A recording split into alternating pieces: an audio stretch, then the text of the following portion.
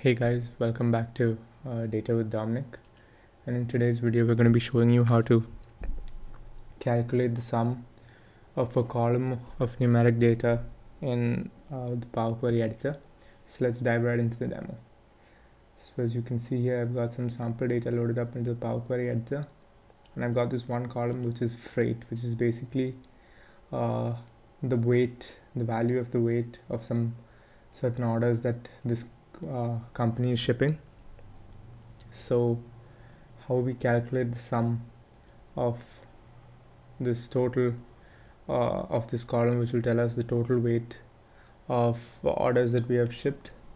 To do that, we can basically select the column and then hit the transform tab. Once we hit the transform tab, we can go over to this statistics button. Once we hit statistics, then we can click sum. So once sum is hit, you can see that we generate this value, which tells us we've shipped 64,000 pounds worth of goods, and that's how we calculate the sum using the Power Query editor. Thank you guys for watching. Don't forget to like, subscribe, share, comment, and hit the bell icon, and I'll see you in the next one.